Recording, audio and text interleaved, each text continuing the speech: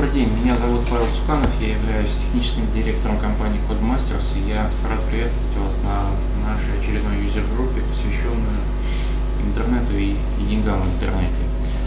Достаточно интересная тема с моей точки зрения, потому что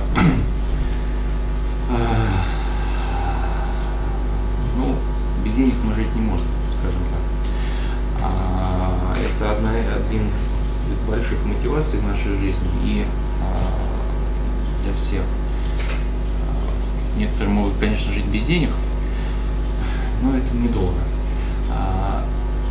И сегодня мы заслушаем доклад человека, который, вот, так сказать, идет по жизни широко шагая и сам себе зарабатывает на жизнь. Поэтому, наверное, все-таки этот доклад наиболее интересен и от него услышать.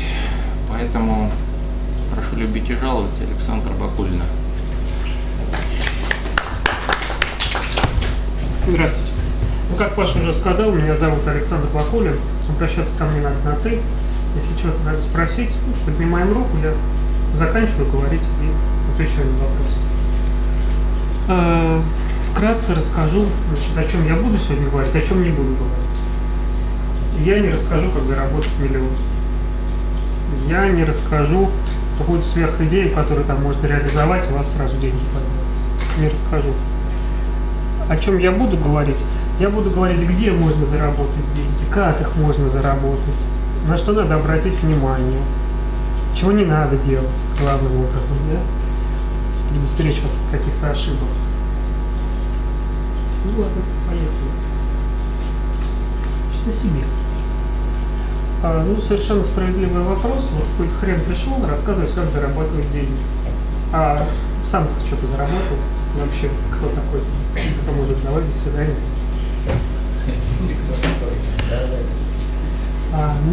Я, как, наверное, многие из вас, получил высшее техническое образование и пошел работать, в общем-то, по английской специальности, стал программистом.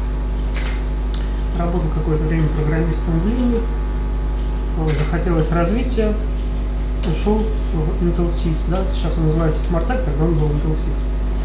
Там я поработал тестировщиком, потом лидером тестировщиков, потом проект-менеджером, потом я ушел работать в другую компанию, которая называлась Экспонента, она по-разному называлась, Экспонента, наверное, самое простое такое название, там я опять работал лид-тестером, потом я ушел в другую компанию работать менеджером проектов и так далее, и так далее. И в какой-то момент я понял, что наемный труд — это все здорово. То есть мне платят деньги, я хожу на работу с 9 до 6. И вот в этом есть свои плюсы, есть свои минусы, есть какие-то ограничения. Не люблю вставать рано утром и идти на работу, там стоять в пробке, весь город проезжать. Не хочу.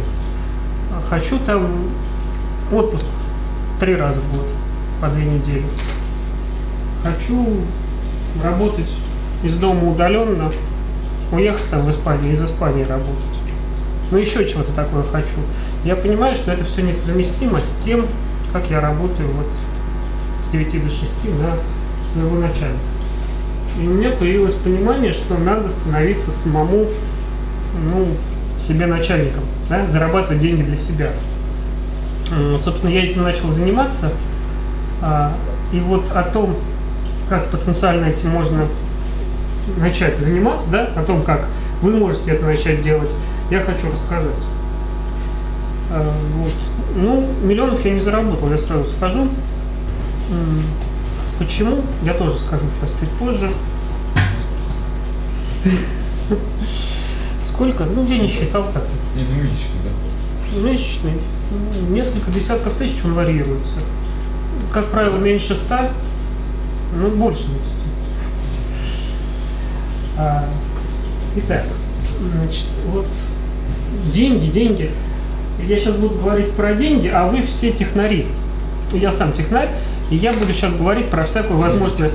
Здорово. Про всякую эзотерику, и если вот неинтересно про это слушать, то можно там кофе сходить сделать. Потому что вот к Задорнову люди приходят на концерт, и говорят, рассмеши нас. Ну, он их смешит, там все здорово, деньги отрабатывает. Потом начинает говорить про Рюрика, про там, откуда брюква пошла, там. О чем вообще речь-то? Да, я пришел меня насмешить, а ты мне рассказываешь про Рюрика. Вот точно так же. Я пришел, расскажи мне, как это самое, технический код написать, чтобы там денег заработать. А ты мне рассказываешь всякую эзотерику.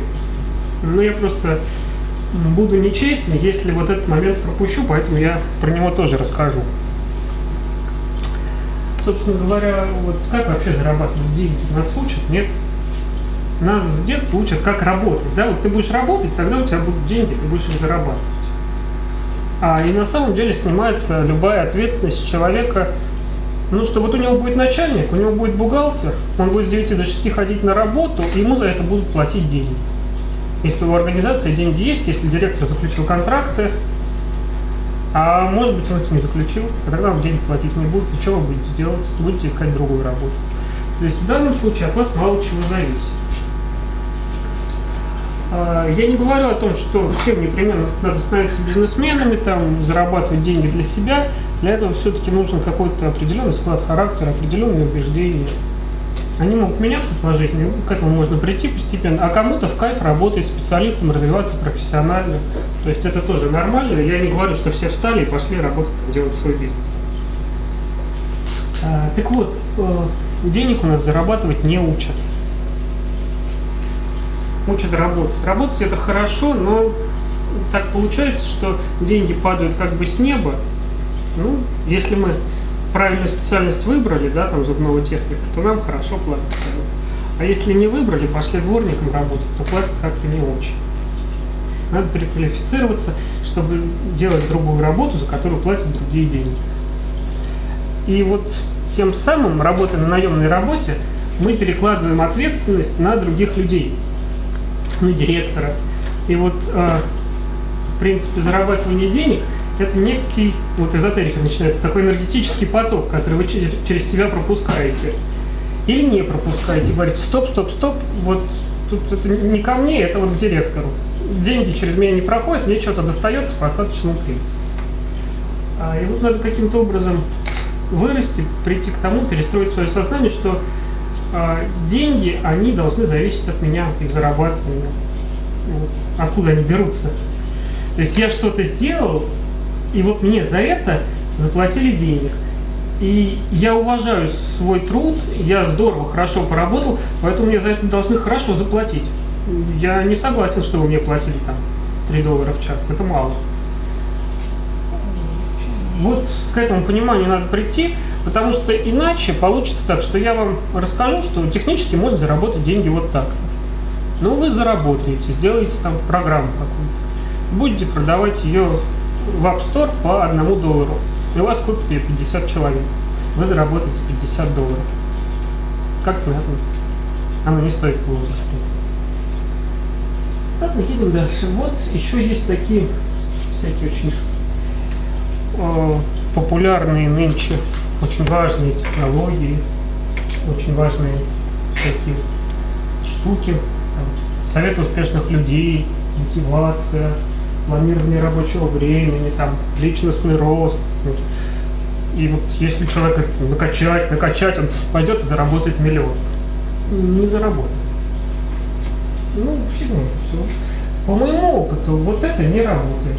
То есть, если у человека нет вот этого потока энергии, там, денег, да, вот, который он через себя пропускает, то он хоть там обмотивируется, там, вот до нервного истощения доведет, а ничего не получит. Вот опять же, ну, еще пару слов о зависти. Вот. Вы завистливые люди? Завидуют из вас? Коту свинь. Коту только, да? Да, потому что у них жизнь повела. А так вообще за других только радуетесь всегда, да? А я вот очень завистливый человек, даже злословить люблю. Вот, блин, сволочи, докупили себе там, наворовали, там, коттедж построили. Вот, девочка, вот, на жизнь поехала, на это, в общем, ладно, не парламентское выражение. Вот. Но на самом деле зависть – это хорошая мотивация. То есть мы завидуем, и мы смотрим, куда нам развиваться. Зависть, она просто встроена в человека, и, ну, неверно говорить, что я такой хороший, и я не завидую. Ну, воспитали так, что нельзя проявлять зависть, да? Нельзя говорить, ой, блин, сволочь там такая, откуда же у него там третью машину покупает за год. Ну, зависть разная бывает. Зависть на самом деле всегда одна. То есть воспитание наше говорит о том, что надо по белому завидовать, а черное вот из души поднимается, по черному. Откуда он, блин, младше меня на 10 лет, а уже там, блин, у него компания на 100 миллиардов. Ну вот мотивация, на самом деле, такая хорошая зависть. Ладно, в общем-то, мы сейчас много философии всякой тут обсудили, да? Я вам рассказал, вылил, может быть, это и не в тему было, за другим пришли. Давайте уже смотреть то, зачем мы сюда пришли, да? И посмотрим, во-первых, чтобы заработать деньги, они не из воздуха берутся, правильно? То есть кто-то вам их платит, то есть у кого-то они есть, вы ему что-то предлагаете, он вам дает деньги. У кого они есть? Ну, венчурный инвестор. Смотрите, сейчас очень много денег в стране, в мире. Ну, по крайней мере, в нашей стране и в мире, вот если говорить про США. Вот если сделать какой-то проект, прототип, простой прототип, который будет включать в себя 3 компонента: интернет, социальность и мобильность. Ну и какую-то идею, которая не совсем тухлая. Поехать, значит, оформить такую презентацию и поехать с ней в Москву. Там есть с десяток бизнес-инкубаторов. Походить по ним, еще лучше взять с собой 2 человек с скиллами программистов, которые там могут про себя рассказать, что я вот 10 лет там сделал то и все. Вот. На вас посмотрят инвесторы и скажут: блин, чуваки, круто, вот вам там $20 000 или $100 000. Вот делайте прототип, и через год мы вам $1 000 000 дадим. Это реально есть, это реально работает. Я сам в нескольких таких мероприятиях принимал участие. То есть я не понимаю, за что там дают деньги, такие деньги, но их дают. Вот первый способ, у кого есть деньги. То есть, а за границей вообще, вот Инстаграм слышали, да? Кто помнит, за сколько его приобрели? За $1 миллиард. Вот прочитали в новостях $1 миллиард, и пошли дальше читать там про утячку. А на самом деле, вот если вдуматься, вот в этом здании сколько этажей? 10. Вот если мы выкупим это здание, вот тут рядом снесем 3 9-этажки, закатаем там парковку, всех расселим, всем квартиру купим, посадим в это здание людей, положим им зарплату 50 000 рублей, и они 10 лет будут работать. Они этот $1 миллиард не съедят. Они Windows напишут за это время, а $1 миллиард не съедят. Аэрофлот. У них огромный парк самолетов, у них там инфраструктура, все дела. У них капитализация 2 миллиарда. Понимаете? Социальную сеть, Инстаграм, с 30 миллионами пользователей купили за $1 миллиард.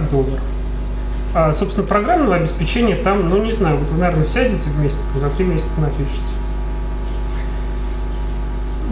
Привлечь пользователей. Ну хорошо, давайте вот по 100 рублей я вам дам, вы зарегистрируетесь на каком сайте.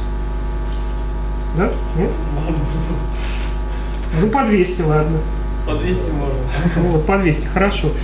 Вот 30 000 пользователей, там, да, 30 миллионов пользователей умножить там на 3, на $6, ну сколько там, 100 миллионов, 200 миллионов, ну все равно не миллиард. То есть вот даже пользователи столько не стоят. Главное, чтобы еще пользовались. Не главное, главное продать. Главное, чтобы за это дали $1 миллиард. Вот пузырь такой сейчас есть. Те, кто говорят, что его нету, они как-то странно это все оценивают. Но я вот на примере этой сделки показал, что, ну правда, странно. Пока этот пузырь есть, туда очень хорошо можно влиться. А инкубаторы что за это получают? Инкубаторы, они получают то, что один из 20 проектов, ну, выстреливает, будем говорить. А еще один из 20, тех 20, которых выстрелили, он во что-то превращается, куда-то развивается, он выходит на ИПО, и ему там, в общем-то, за него платят деньги, продают акции, и инвестор с этого что-то получает. На самом деле ситуация такая, что у инвесторов есть куча денег, которые некуда деть.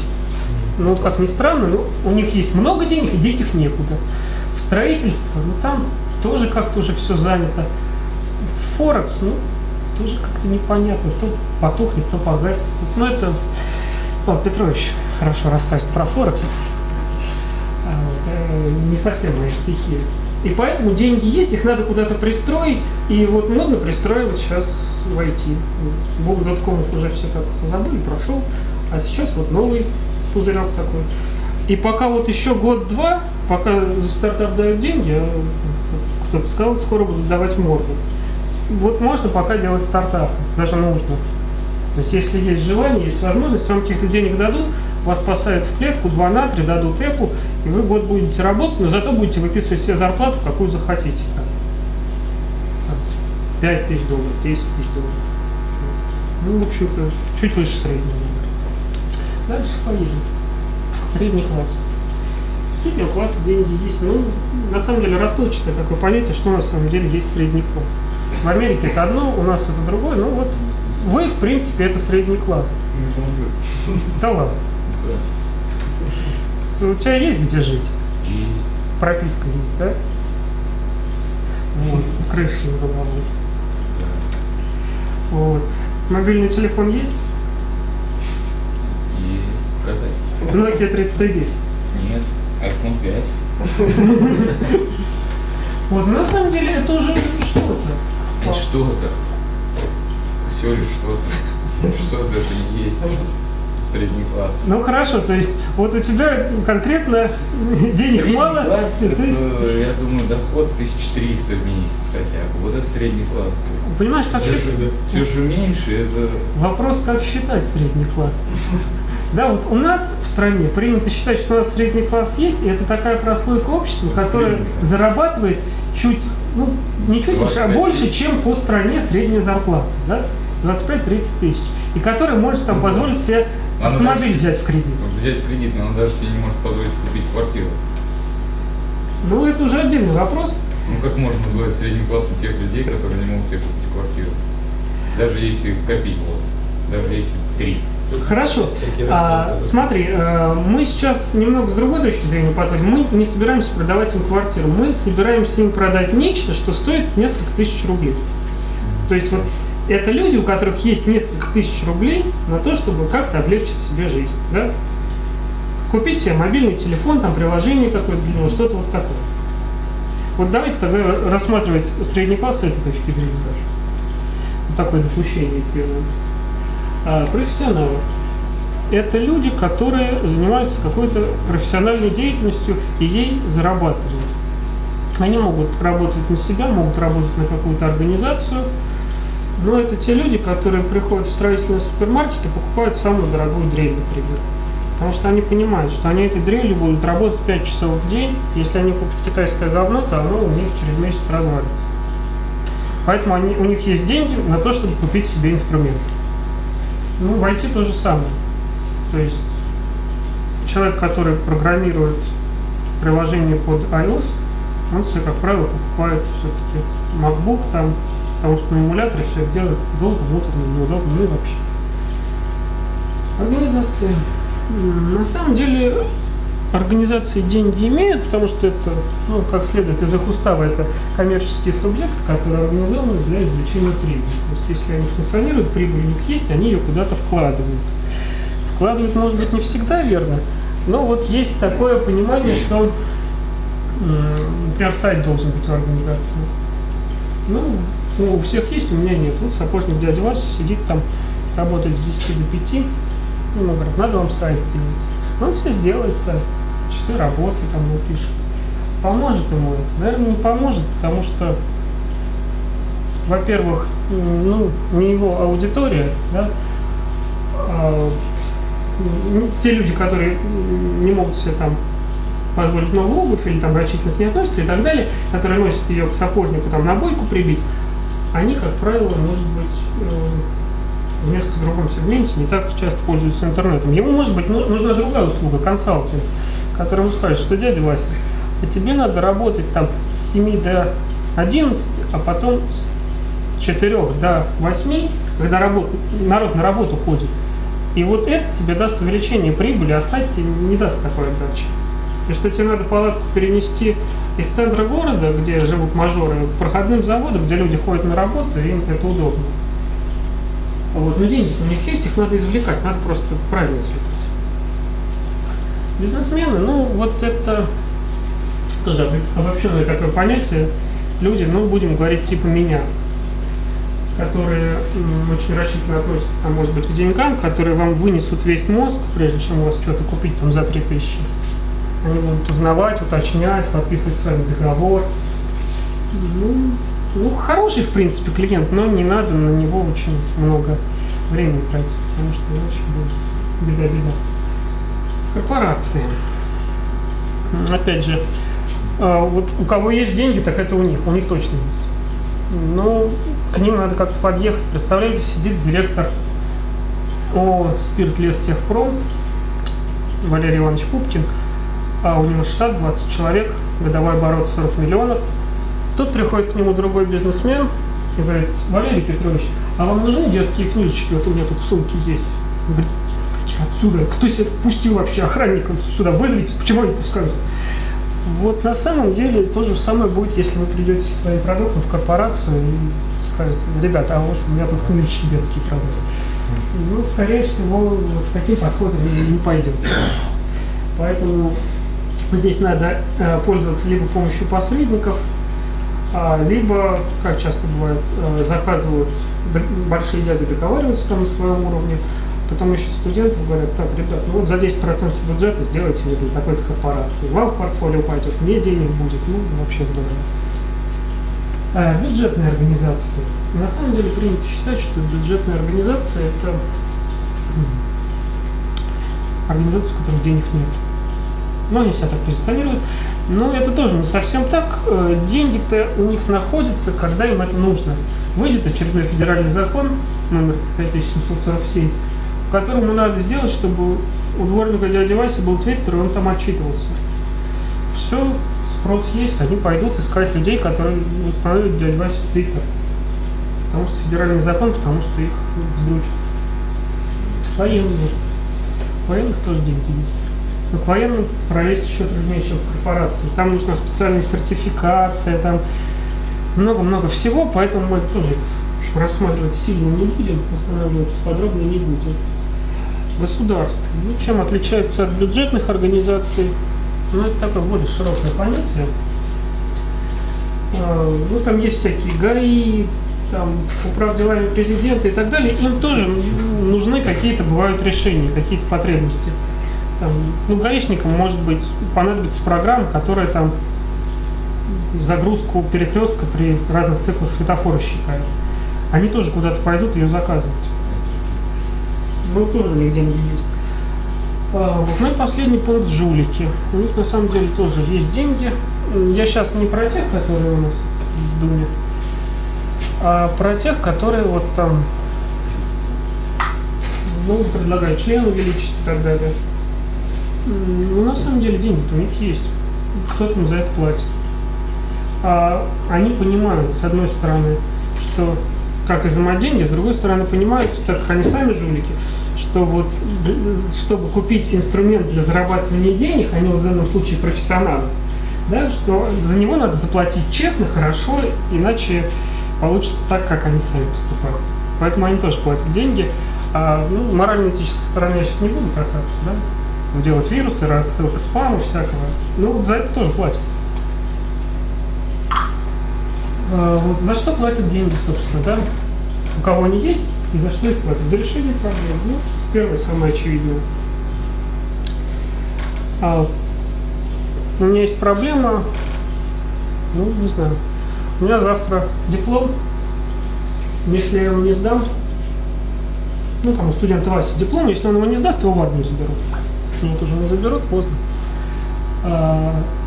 И вот он просыпается после недельного запоя, опа, у него диплом, у него проблема, он не хочет в армию. Он идет куда, на фриланс.ру, говорит: блин, чуваки, вот вам 50 тысяч, сделайте мне диплом быстро к завтрашнему дню. Пожалуйста, сделаю. За развлечения платят деньги. Ну вот, по моему пониманию, развлечения, они основаны вообще всего на двух гормонах. Первый гормон — это серотонин. То есть, вот там, выпил, еще там что-то, кино посмотрел. приятное ощущение, здорово, за это хочется платить деньги. Второй гормон угадаете? Все его знают, только не скажут. Второй гормон – это тестостерон. Вот за него платят больше всего денег. То есть порная индустрия, она самая прибыльная после там, оружия и наркотиков. Но так как у нас это незаконно, я тоже в это углубляться не буду, но на самом деле вот, там поле для деятельности. Обучение. За обучение люди платят, они набивают все цены, на самом деле, они хотят себя дороже продать. Продать работодателю, продать там, в кругу коллег. И очень редко кто и сознательно начинает обучение уже в зрелом возрасте для того, чтобы профессионально расти. А до этого там всех палкой в школу загоняют, в институт. Услуги и сервисы. Ну вот здесь две таких похожих задачки. Чем услуги отличаются от сервиса? Одно русское слово, другое иностранное.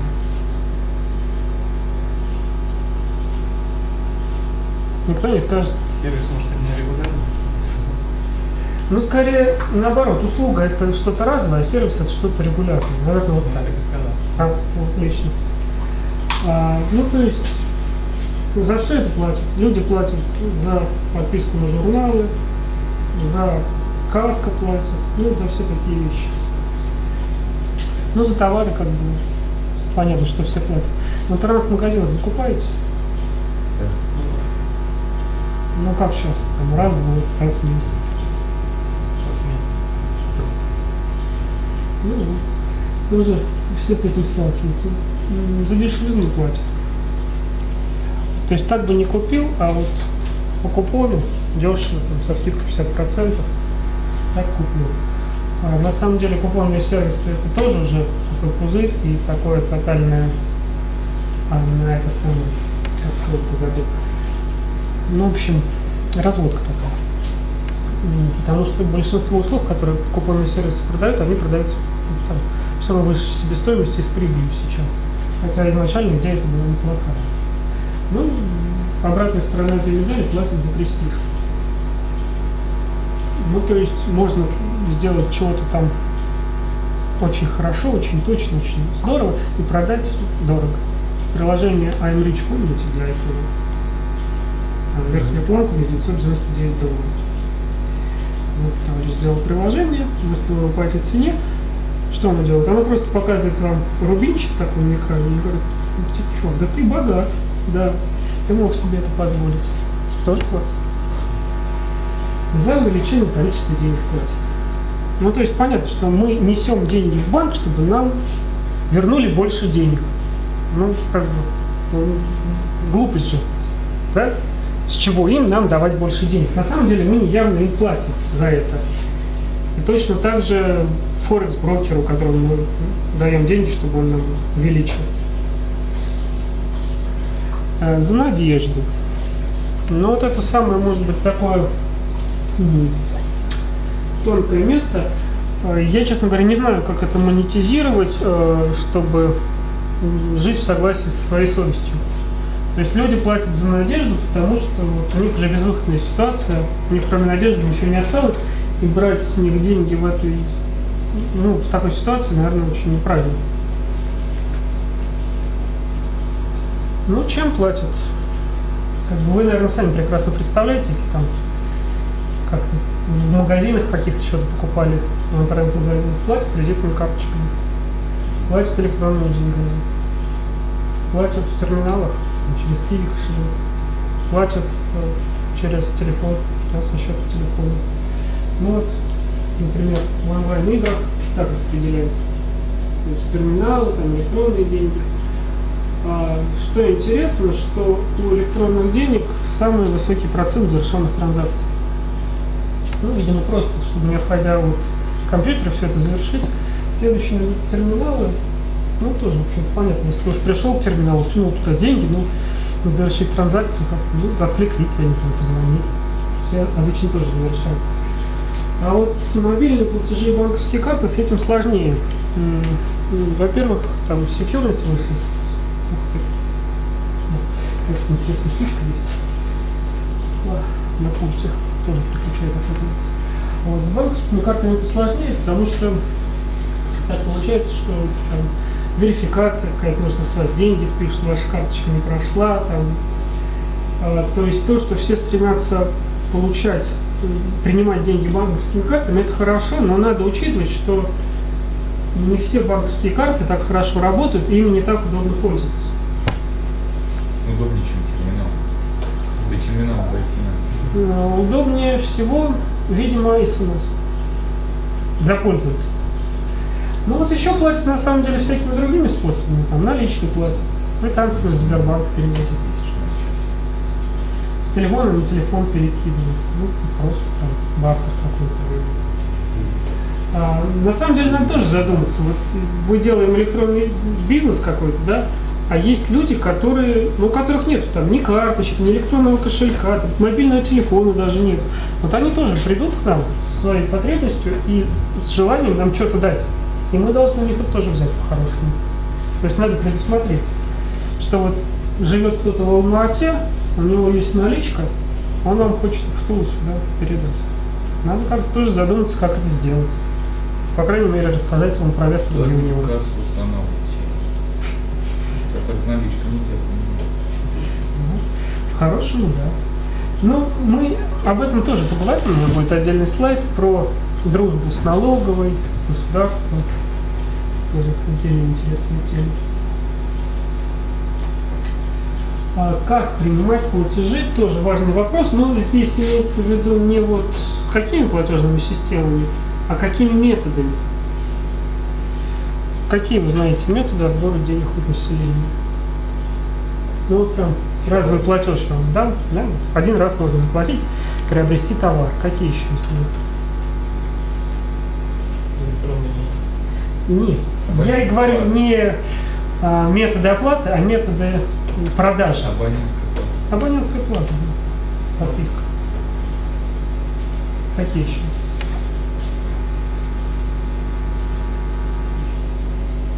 Переводы какие? Ну, перевод это тоже метод. Пожертвование. Хотя на самом деле это не работает, но такой метод есть, я про него тоже должен сказать и должен вас от него предостеречь. Вот человек делал программу, ну как первый раз вроде сделал, как черт его знает, какую там цену назначить. Ну я ее выставлю, да, если людям понравится, они вот такие все благодарные возьмут и мне заплатят за это.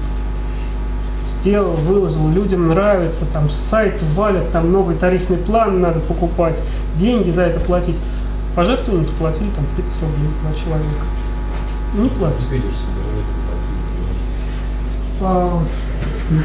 Хорошо.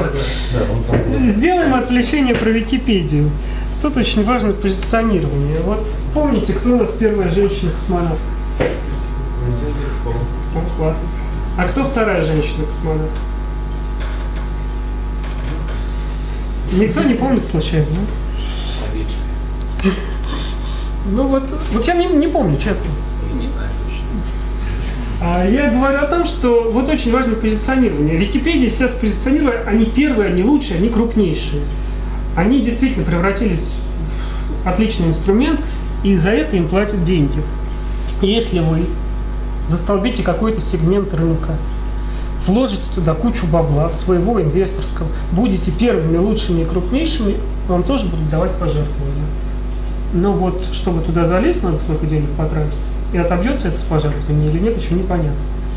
А если вы сделали утилиту для айфона, которая там, не знаю, пузырьки лопают, то я боюсь, что пожертвований будет мало.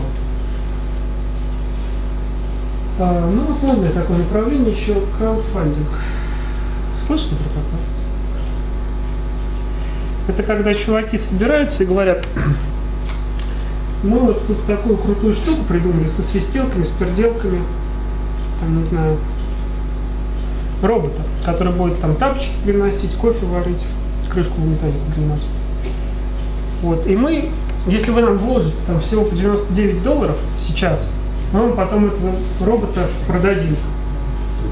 Кикстартер? Да, Kickstarter. Вот. А если вы вложите $999, ну, вам еще и бейсболку дадим фирменную. Ну, работает у них. У нас не работает. У нас есть один сайт, там 5 проектов, по-моему. Один проект собрал деньги, 10 тысяч, не помню, честно говоря, на что. Ну, вот статистика такая. А для того, чтобы у них на Кикстартере выставиться, надо, во-первых, иметь там американский счет, по-моему, американскую прописку, да, как это правильно называется. Ну, в общем, человеку из России сделать это нетривиально, нужен партнер из Америки. Пока мы очень сильно вот этот момент рассматривать тоже не будем. Где лучше изымать деньги, да?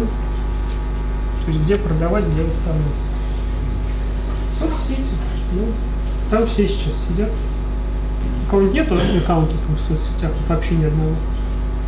Социалфоб. Ну, у всех есть. Ну, то есть где-то есть. А второй вопрос, что вы вообще вот на этот аккаунт деньги когда-то клали? Раз человек. Один человек. Ну, такая вот выборка, 1 из 10. Ну, тоже на самом деле неплохо. Потому что народу там все-таки миллионы, миллиарды. Апскор. Там тоже очень много народу. Народ этот там платит, как показывает статистика. Хоть и мало, но платит. То есть $1-2 для хипстера потратить там на клевую фенечку, это нормально. Это весело и это очень удобно. То есть ты нажимаешь одну... Ну, то есть сначала какой-то есть у тебя там геморрой, чтобы привязать карточку, да, с которой это все будет списывать. Потом ты нажимаешь одну кнопку, бац, у тебя там новое приложение загрузилось. Ну и как-то вот этот доллар на твоем бюджете не особо отразился. Но некоторые входят во вкус, так накупают себе. Ну, за счет таких людей тоже есть какой-то прогресс в индустрии. Ну, будет маркет. Тоже практически самая та же модель. Но здесь, наверное, платежи чуть побольше. Средний. Свой сайт. На самом деле, вот при том, что массовость больше у первых 3 вариантов, свой сайт это тоже неплохо, потому что там можно продавать дороже. Вот в этих всех социальных сетях, апсторах, там средний платеж, он составляет единицы долларов. И как бы пользователь там платит очень нерегулярно, если платит. А на своем сайте вы делаете интернет-магазин и продаете там какую-нибудь фигню интересную, холодильники продаете. А это достаточно маржинальный продукт, там процентов 20 можно с них иметь, наверное. Ну, значит, нет. Я, честно говоря, вот беру некоторые примеры с потолка, и если я не компетентен в холодильниках, я так и говорю, я не знаю, там, сколько будет прибыль с холодильника. Я привожу какой-то пример, вот цифры я тоже все придумываю на самом деле. Не обращайте внимания, там, и потом сверите в интернете, скажете, блин, он стал $2, а там 3. Ну, наверное, да. Я стараюсь порядок все-таки выдерживать, а вот остальное. Сайт посредников. Ну, это всякие такие вот, ну, биржи цифровых товаров, например, что-то еще не знаю. Ну, то есть, на самом деле, вот первые 3, это тоже сайты посредников, но там есть свои ограничения, а сайт-посредники в общем случае, они, может быть, меньшими ограничениями обладают, или них тоже можно продавать. Тот же Яндекс.Маркет, на самом деле, это сайт-посредник. Ну, просто, чтобы им пользоваться, надо иметь преимущество, в первую очередь, по цене. Это не всегда просто. Ну, давайте рассмотрим, скажем, вот эти рынки чуть подробнее, некоторые из них. Вот чтобы войти на рынок iPhone, да, сделать приложение и заработать с него денег. Это надо купить оборудование, маки все эти недешевые, выучить Objective-C, если вы его не знаете. Это надо английский знать, потому что целевая аудитория у вас английская, а хозяева этого App Store английские, все англоязычные, вам с ними надо общаться, знать, может быть, какую-то юридическую правоприменительную там практику, еще какие-то вещи, бухгалтерские моменты. Вам нужен дизайнер, потому что некрасивое приложение не продастся. Вам нужен программист, потому что он не заработает без логики какой-то. Вам нужен маркетолог, который все это будет как-то пропихивать. Но маркетолог здесь под вопросом такой момент. На самом деле, ну там возможности маркетинга ограничены в App Store. Ну хорошо, ладно, мы его даже можем вычеркнуть. И вы будете продавать свое приложение по цене там, в несколько долларов. С этих денег вы заплатите комиссию Apple, вы заплатите за все банковские переводы, чтобы это обналичить, и вы заплатите, если вы законопослушный гражданин, потом налоги. И вот вы представляете, что вот несколько месяцев труда, оплаты вот этих всех специалистов, там, вложения в оборудование, каковы должны быть тиражи продаваемости вот этого приложения. Это сейчас очень модно, их делают там тысячами в день, публикуют. То есть то, что оно у вас там появится в первых строчках, его увидят, на следующий день про него уже забудут. И вот тут основная проблема среди этих тысяч, десятков тысяч там, и миллионов готовых уже приложений как-то пробиться к пользователю, понравиться пользователю и взять с него денег. То есть я, честно говоря, не понимаю, вот чем продиктована такая популярность всего этого. Потому что, блин, ну есть так примеры успеха, а большинство, там 95% разработчиков уходят в минус. Ну или отбивают там, что есть максимум. И то потому, что они считают свое рабочее время бесплатным. Ну вот, не знаю. Наверное, есть какие-то узкоспециализированные приложения, вот я опять говорю, позиционирование, да, при которых можно найти свою нишу, выделиться и сделать так, чтобы ты там будешь, если не единственный, то может быть первый, и тебя заметят, и тебя купят, и ты там займешь какое-то там свое место. А вот как без этого получить прибыль, я не знаю, честно. Я не писал приложение для iPhone, я этим интересовался в свое время, поковырялся во всем этом. И вот для себя я понял, что для меня эта бизнес-модель неприемлема, потому что дорого. Очень много вложений, очень надо красиво и хорошо все делать. И что будет в результате, вообще непонятно, как это продавать. Не любишь делать красиво, качественно? Я не дизайнер. Я не умею, я люблю, но я не умею рисовать. Я хочу, вот, начинаю рисовать. Хрень получилось, сейчас слово. Ну, социальные сети, да, тоже. На самом деле, чем отличается разработка, там более привычные инструменты, там больше программистов, можно найти на PHP, там, да, их больше. Но сложность выше за счет того, что человек как-то должен там больше времени проводить. На самом деле, те же вот специалисты у нас остаются, ну, маркетолог опять под вопросом мигает. Ну вот эти специалисты будут 3 месяца работать, потом вы это все опубликуете, 50% заберет ВКонтакте за то, что он вам позволил на свою площадку вылезти, а 50% с платежей будут забирать сотовые операторы, если там народ смс-ками платит. И, ну, в общем, и средний платеж $2-3 в месяц. С одного пользователя вряд ли больше получится. То есть, ну, вот если вы, опять же, выбьетесь в топ, у вас будет, ну, там, хотя бы 100 тысяч пользователей, тогда можно говорить о какой-то монетизации. Но вы, опять же, понимаете, что это должен быть какой-то необычный проект, хорошо спозиционированный, отличный от других, там, отстроенный, что вот мы круче, лучше и так далее. Тоже непонятно, как в этом заработать. Вот у нас с Попстроичем был такой вот, делали мы тоже игру для соцсетей, уперлись вот в 4-й пункт. Сложность приложения выше, срок разработки дольше, замахиваются все на большое, и в результате оно вот в процессе жизненного цикла инвестирования постепенно кончаются деньги. И получается, что опа. Вот. Но на самом деле, про что я еще не сказал, можно еще делать игры, да? Их тоже покупают, за них тоже платят, но там порог вхождения еще выше. То есть игры такие не для соцсети, а там World of Warcraft. Очень такая хорошая игра, за нее все платят, там монетизация бешеная. Ну, таких немного игр. Вот даже Алоды наши, которые вроде бы одна из самых российских таких окупаемых игр, там тоже не все просто. Недолго на этот уровень выходили. Когда сделали такую вот агрессивную монетизацию, растеряли там 3/4 людей, которые в них играли. Ну, сейчас они, да, самоокупаются. Ну, собственно говоря, вот как принимать деньги населения?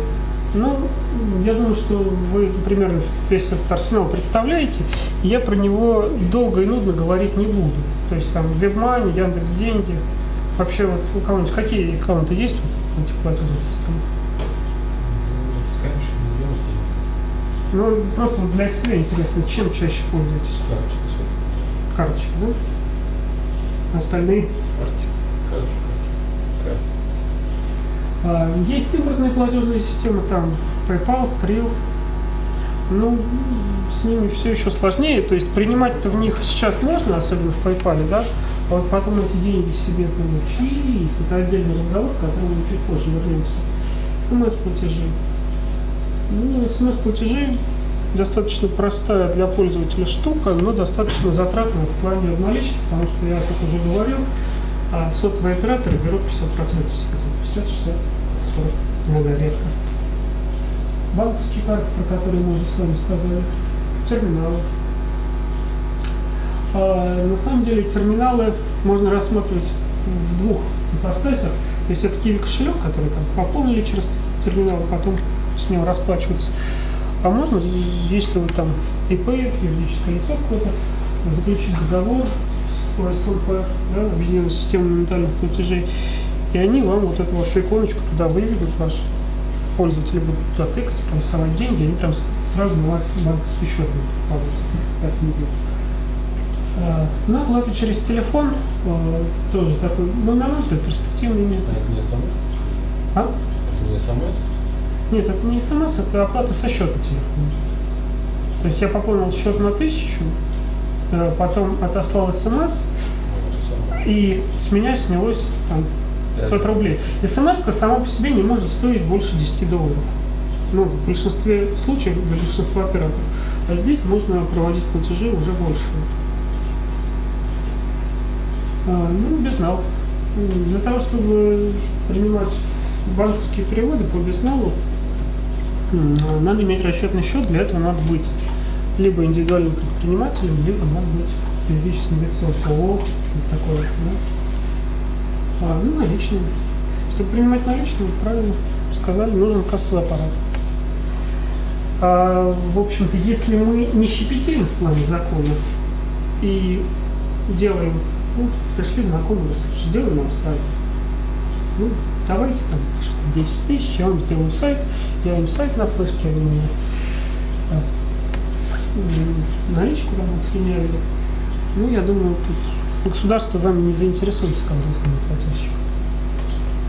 Банковский перевод, ну, вот такая штука, когда он, да, из Нарьянмара присылает деньги на ваш счет в Сбербанке, например, полную квитанцию на почту. Безнал — это как бы расчеты между юридическими лицами, организациями, перевод с одного расчетного счета на другой. В чем разница? Как бы пути совершения платежа те же самые, они проходят из банка в банк. Но разница в том, что юридическое лицо для того, чтобы с этого расчетного счета деньги снять, оно должно очень там нетривиальные всякие действия сделать. То есть я не могу, как директор ООО, пойти снять денег и положить их себе в карман. Директор ИП. Да, вот директор ИП так может сделать, заплатит 6% свои. И, собственно говоря, поэтому, зарабатывая деньги, юридические лица, они их накапливают на своем расчетном счете, так как они их вывести, ну, обналичить там как-то при серой зарплате, им это все сложно, поэтому они очень любят платить по безналу, да, с своего расчетного счета на ваш расчетный счет. Мы свои проблемы решили, от денег с расчетного счета неудобных избавились, ну, сами теперь с ними там, как хотите, так и кувыркайтесь. Ну вот мы, собственно, пришли к моменту, как обналичить. Получается же что? Что вот деньги вам поступили в платежную систему, на ваш счет, на ваш расчетный счет, на PayPal, с которым вообще непонятно, что делать. Как их получить-то? То, что они там есть на WebMoney, это здорово, но хлеб я на них не куплю. Вот, собственно говоря, есть такая замечательная организация, Альфа-банк. Я вас прям призываю, если у вас там нету счета, прям спускайтесь, вот, да, и прям заводите там счет сегодня.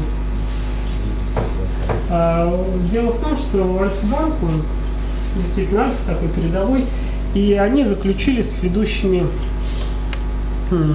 платежными системами российскими соглашение, согласно которому там где-то за порядка 5% комиссию у них очень простые переводы со счета в платежную систему и обратно. Ну, то есть понятно, что вы свои 5% на этом потеряете, ну, не так страшно. Вот. Более того, если вы работаете не слишком официально, то это единственная плата, которую вы как бы отдаете каким-то посредникам. И в принципе налоговая, которая должна бы это все отслеживать, она этим не особо парится, ну, до определенного оборота. Я сейчас не помню, честно говоря, какая цифра, но давайте опять потолка возьму, 10 тысяч долларов, да, 10 тысяч рублей, ну или 600 тысяч. Вот. И при достижении оборота вот на эту сумму банк обязан уведомить налоговый орган, что вот у вас такие платежи проходят. А до этого, ну, как-то вообще не парьтесь. Мое такое мнение. Pioneer. Это такая израильская фирма. Они там у себя в Израиле сидят и могут выпустить для вас карточку. Обычную дебетовую карточку. Прислать ее вам по почте. Вы ее активируете, и достаточно много сервисов по продаже программного обеспечения, по какому-то другому зарабатыванию денег, там, банки и так далее, они с этой системой работают и туда деньги выводят.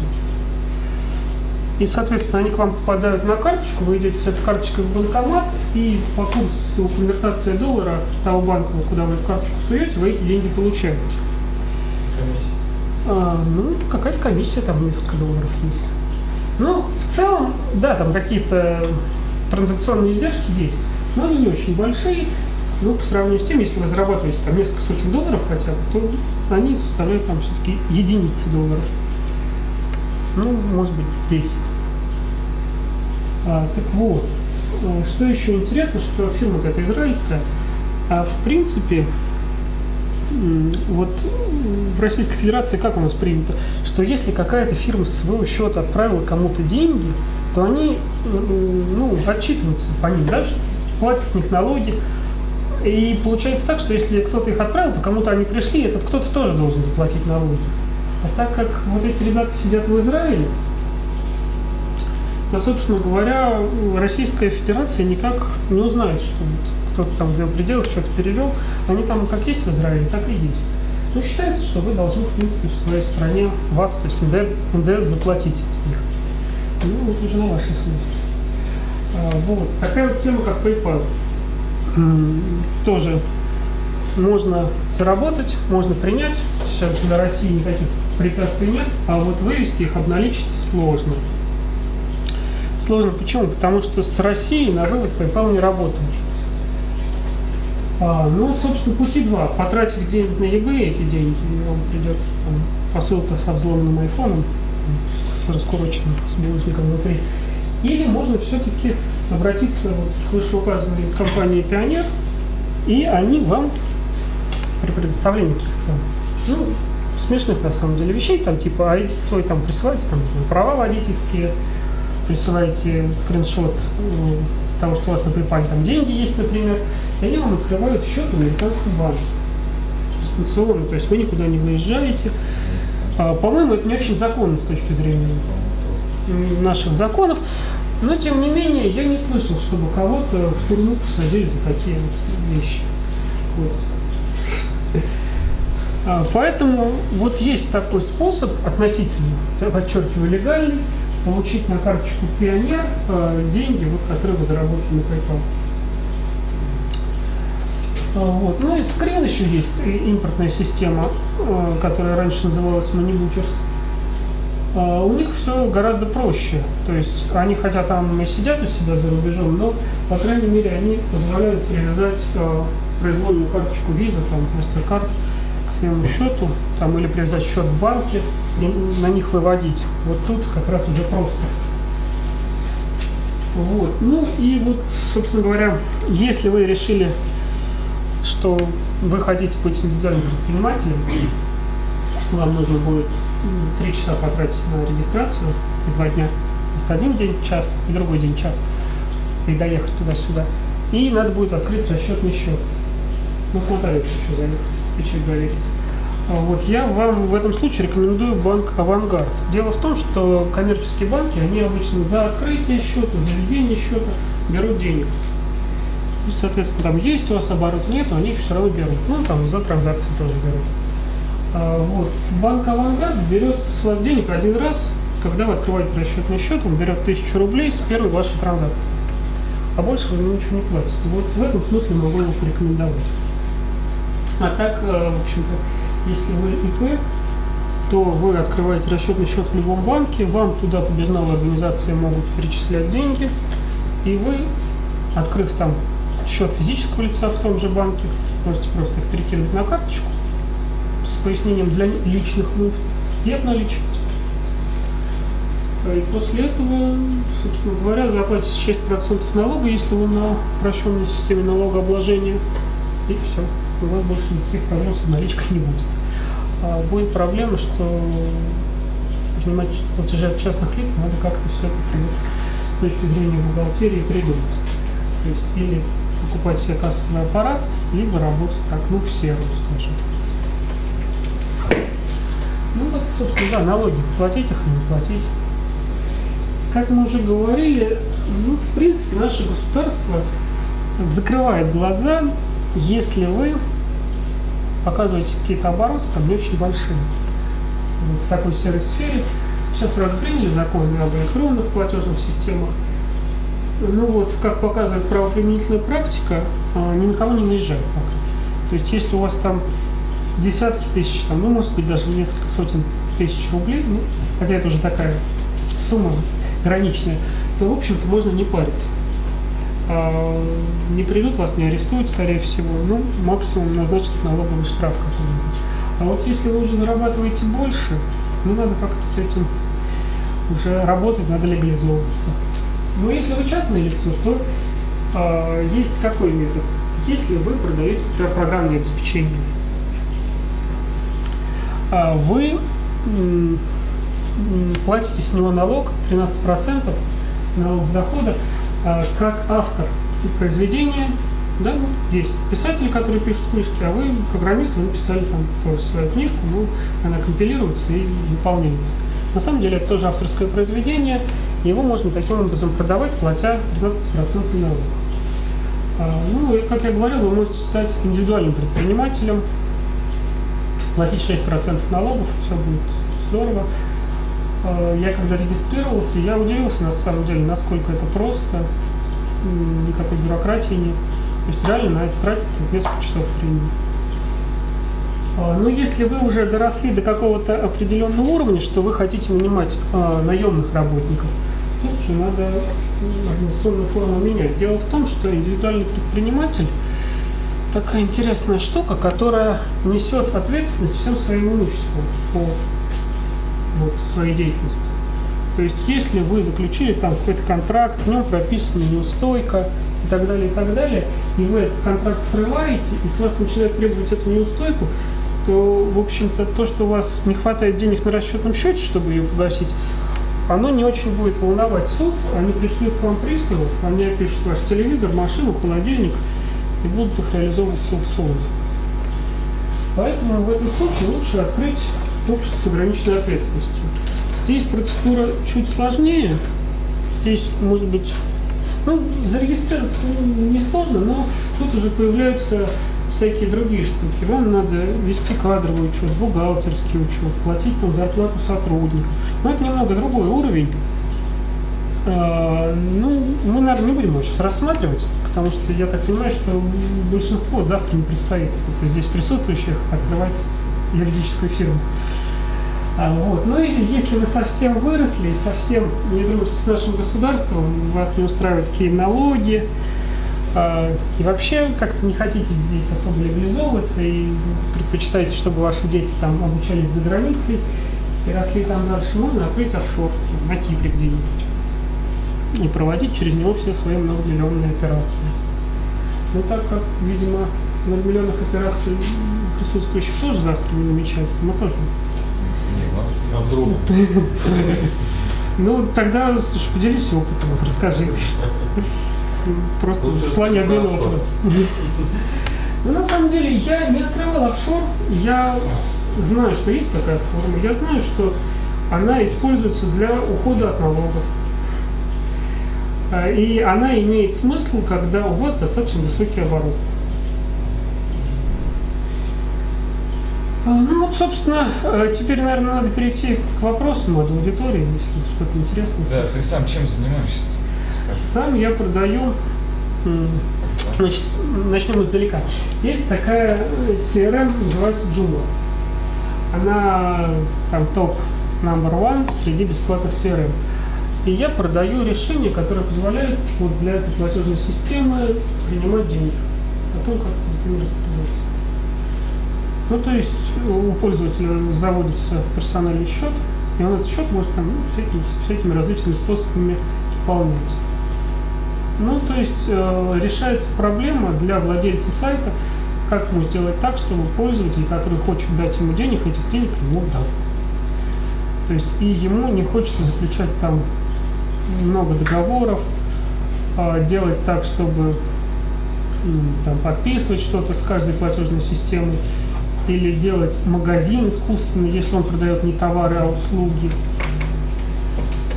Вот, в общем-то, такую функциональность я продаю. И все? Да? А ты в партнерских отношениях или как? Я сам по себе, я индивидуальный предприниматель, да. А продаешь как? Ну, с помощью этой системы продаю, то есть человек, приходя на сайт, он может расплатиться как-то любым удобным ему способом. Какие из платежные 20. системы используешь? Ну, практически все, что есть на нашем иностранном рынке. На бухгалтерии как ИП идет? На самом деле бухгалтерия как ИП не требует особых затрат.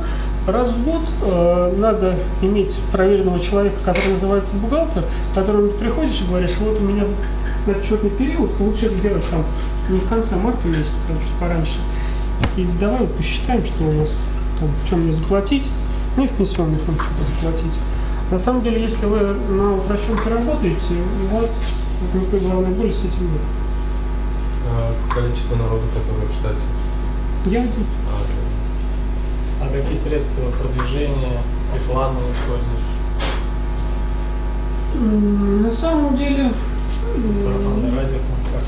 я ничего, может быть, вот такого нового не придумал в этом отношении. То есть это SEO-продвижение, это продвижение в социальных сетях, это какое-то представительство на форумах, где тусуются разработчики, где тусуются люди, которые там каким-то образом сталкиваются с этой CRM.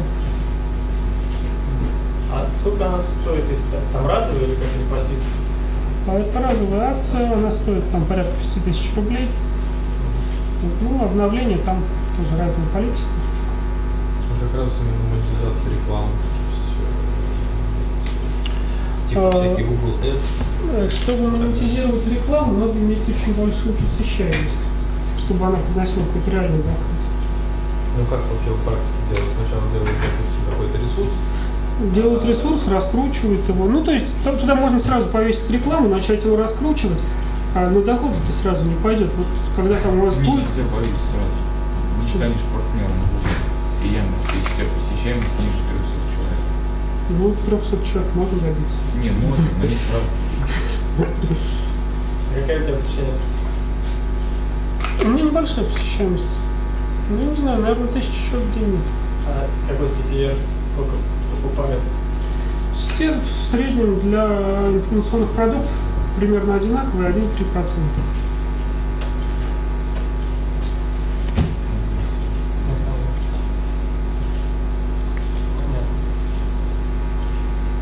Какие виды вообще монетизации рекламы? Ну, монетизация рекламы – это контекстная реклама, это баннерная реклама. Ну, то есть по клику? По клику, по переходу, по показу.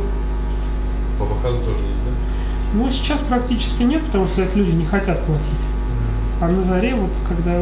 Ну, баннеры на самом деле тоже часто продают по показу. Ну, то есть на сайте надо размещать свой, точнее не свой, а чужой какой-то баннер, да? Ну, не работает баннерная реклама. Не работает, да? Ну, 3% сетей, ну 5%. То То есть, ну, все завязано на посещаемость. Да? Если на главной странице Яндекса повесить, то да, работает. А если на своем сайте, ну, пришло 10 тысяч человек в месяц. А сколько из них там перешло? 3%. За баннер обычно платят просто за баннер какую-то сумму в месяц за то, что он там висит. Ну так. Ну вот эффективность баннерной рекламы. Вот пришло к вам из 10 тысяч человек 3%. И вот если что-то они купили, если у вас такой товар, что у вас размещение рекламы оправдывает, вот эти покупки оправдывают размещение рекламы, тогда все нормально, тогда имеет смысл. Ну, конечно. А если ты выкидываешь деньги, то не имеет. Если баннер висит именно там, где находится какой-то целевой пользователь, целевой трафик, то, естественно, нет. Да. Продвижениями в социальных сетях и SEO сам занимаешься или привлекаешь?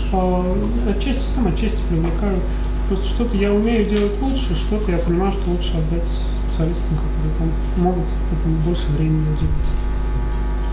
А какие-нибудь еще проекты там, какие-нибудь другие направления рассматривал, вообще пробовал что-то там, обучался, не обучался? Ну, в свое время я продавал программу для работы с фотобанками.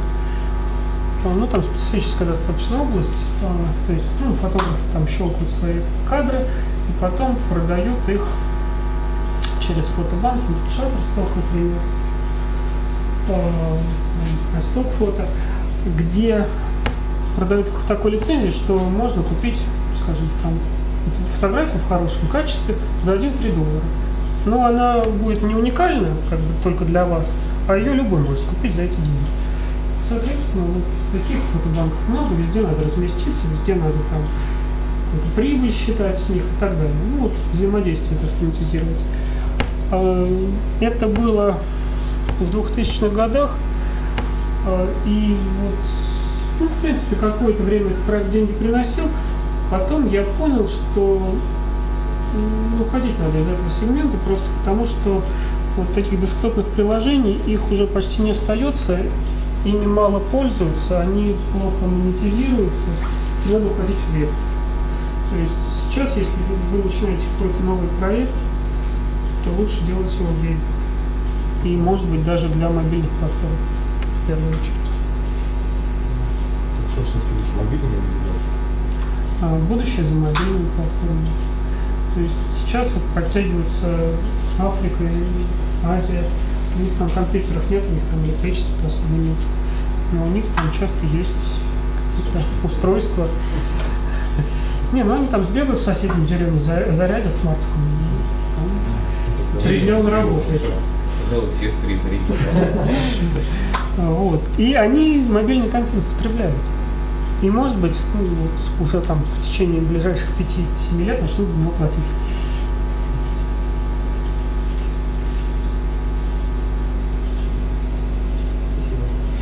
Еще вопрос. Сказал, что у тебя поддерживается большинство платежных систем. А ты работу с ними организовывал сам или через какой-то посредник, там, типа робокассы или еще что-то? Я робокассу тоже рассматриваю как одну из платежных систем. То есть поддерживается как и напрямую, там WebMoney, например, Яндекс, деньги и так далее, так поддерживается и робокасса как агрегатор. А ты вот рассматривал популярные рынки социальных сетей, App Store, которые на вход требуют каких-то достаточно больших таких средств. А что ты можешь предложить в качестве таких бюджетных рынков, куда вход минимальный, может только временные затраты? Понимаешь, вот как я говорил сначала, я не дам какой-то универсальной идеи. Понимаешь, нужна идея, которую можно реализовать с помощью средств, которые не требуют сильных вложений. Да? То есть можно сделать сайт, заплатить там за хостинг 300 рублей, сделать сайт на бесплатный CMS и какие-то сделать минимальные движения по его продвижению. И вот если на этом сайте есть что-то уникальное, что интересно людям, за что они хотят заплатить деньги, но они не там 101 экземпляр того, что есть везде, вот, пожалуйста, они придут и заплатят. А потом уже можно, когда ты видишь, что у тебя вал народу, можно уже в соцсети с этим выходить.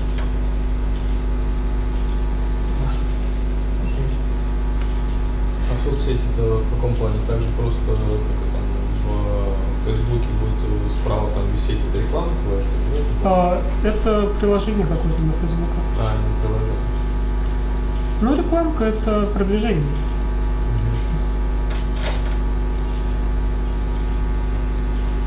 Ну, хорошо, если вопросов нет, спасибо.